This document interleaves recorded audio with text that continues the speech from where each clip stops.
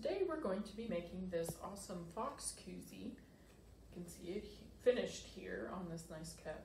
It'll be perfect for all our fall beverages. So I'm going to show you a few pieces on how to get started, which you can pick up at the children's desk. Okay, so we're going to give you cut up pieces of pattern stuff, so and the felt to put it on. So we recommend that you use small pins if you have them, or safety pins perhaps, and pin the pattern pieces to your felt to cut it out so that it'll look a little bit more finished. So it should be as easy as 1, 2, 3. All right, and look at that. We have got all of our pieces all cut and ready to go. Okay, so one of the things you will need is a cup, and a plastic cup or paper cup work really well because if you get some glue on it, it's not a big deal. You can toss it. So you can use our picture as a guide, or the one we provided in the kit to kind of help guide you on to see where to glue your pieces. Okay, so starting with your tail pointed down, you're just going to wrap and see, and you can measure it on the cup that you want to maybe use your koozie on. Okay. Now you can use Elmer's glue, but this glue is really good because it dries quick. But Elmer's glue will work fine. And I was going to say you just need a dot, not a lot, but that's all I'm getting out of this, not a lot.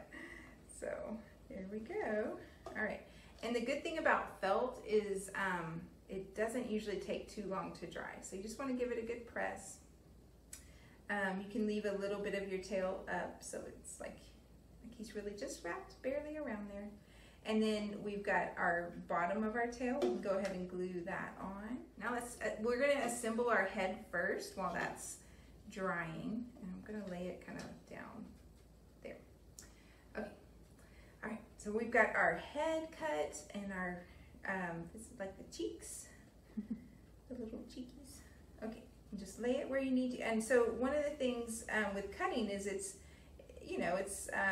not perfect. Cutting felt isn't the easiest, so if you have a little piece that is like a little extra, you can trim that off when you get the two pieces lined up. So we're just going to round that edge. All right. And now we're going to glue. Come on, glue. It's like I'm putting a great big smile on this fox. He's a happy guy. All right.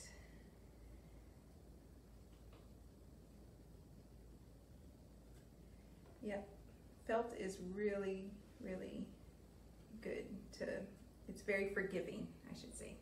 Okay, so we've got his cheeks on, and now we can do his ears. All right. Now we've got his ears on. Now we're just going to glue his eyes and his nose. And his eyes are going to go right here on his little white part where his cheeks are. And his nose is going to go right down there.